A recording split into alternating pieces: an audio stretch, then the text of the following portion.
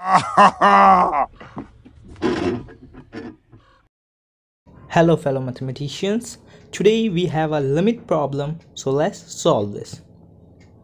Alright, first we will deal with the series, so let the series Sn. Now we are going to subtract 1 from each fraction so that we can make new series. Here we have two different series in which first series answer is n. Now add and subtract 1 in the series so that we can complete our second series, which is also known as harmonic series.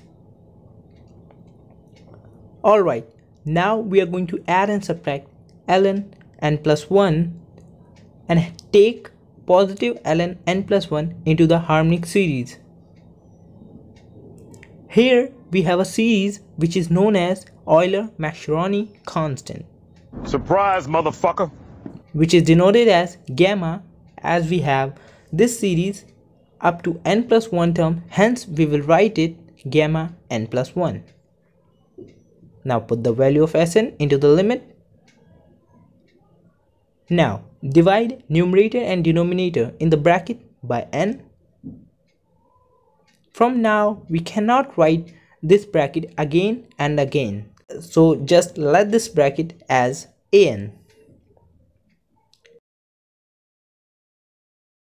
Here taking log on both the sides.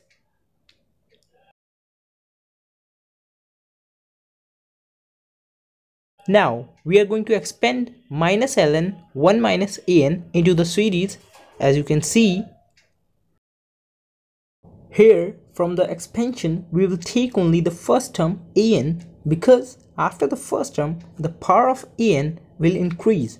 That means in the value of an the power of denominator n will going to increase, and on multiplying it by outside n only the numerator n will always cancel out, but the denominator n will always left, and when we will put limit on this, that becomes 0.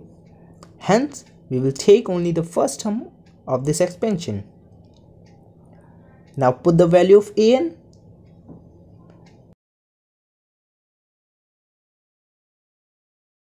Here open the gamma n+1 and cancel out ln n+1 term. And in harmonic series we have our last term 1 upon n+1, then the second last term will be 1 upon n. Now taking minus ln n into the series and 1 upon n+1 taking out of the series.